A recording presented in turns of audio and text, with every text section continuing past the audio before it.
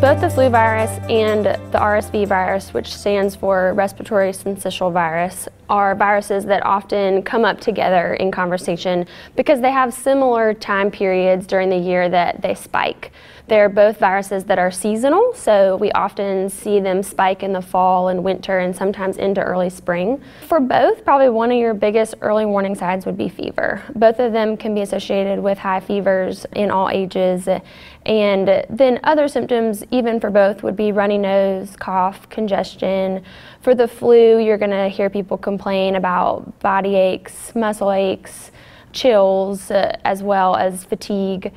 And so these are signs that you may want to bring your child to the doctor to be evaluated for either of those.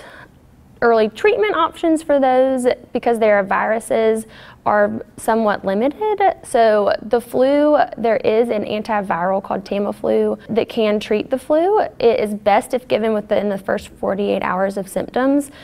And it is usually reserved for children with chronic medical conditions or who are younger, so children under the age of 2 who are more at risk for severe infection with the flu.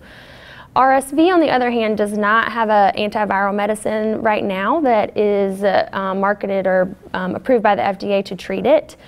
But with RSV, there is an antibody shot called Synagis that can be given to some children who qualify for it. And that is given throughout the RSV season as a preventative measure to try and prevent them from getting the virus.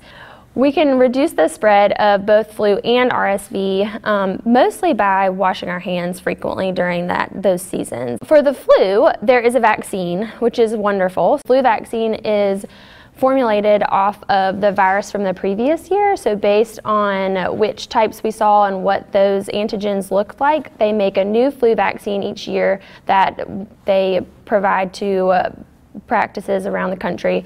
And then it is recommended that children 6 months and up do get their flu vaccine each year to help decrease their risk of the flu.